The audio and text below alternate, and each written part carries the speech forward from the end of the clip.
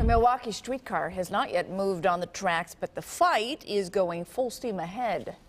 Yeah, the $65 million streetcar, funded mostly by federal funds, was approved about a year ago. It was a 10-5 vote by Common Council. So why derail it now? Fox 6's Myra Sanchek here with that. Well, you might remember a heated exchange between Alderman Bob Donovan and Alderman Bob Bauman over this issue last week. Donovan was one of the 5 voting against it, and now Donovan wants to put it to a referendum.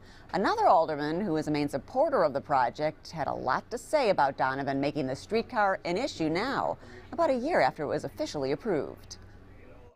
Flanked by supporters at a Southside bar, Milwaukee Alderman Bob Donovan said they are taking to the streets with petitions in hand to stop the Milwaukee streetcar system from being built.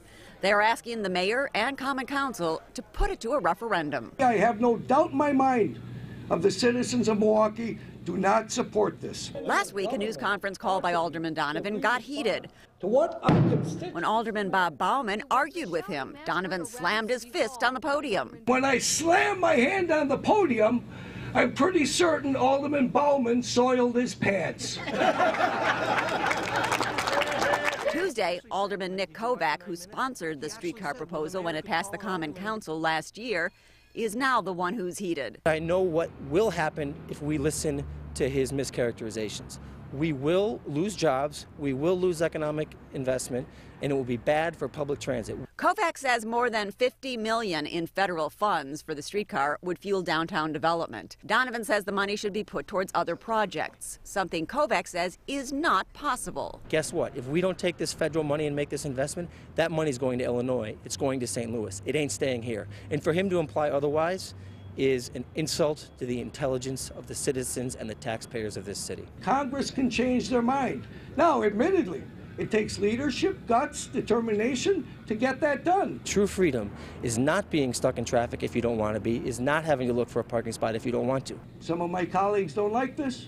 They back me in the corner. By God, I grew up on the playgrounds where you come out swinging when that happens. And that's just what we're going to do. You know? Alderman Donovan says he wants the mayor to say if he's elected governor, will he put state funds into the streetcar if he supports it so much? The mayor and Alderman Bauman, who argued with Donovan last week, were not available for comment today. Donovan says he's raising the issue now because the mayor is running for governor and he was busy with his own re-election campaign last year.